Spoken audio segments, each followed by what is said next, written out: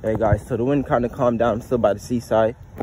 I'm just start this video real quick. So yeah, so I'm gonna drop the sunset video first before I drop this one.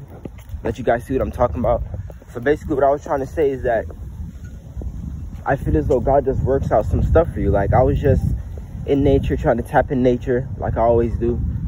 And then the tree just fit right in with the sunset. I mean, you guys have to see the video.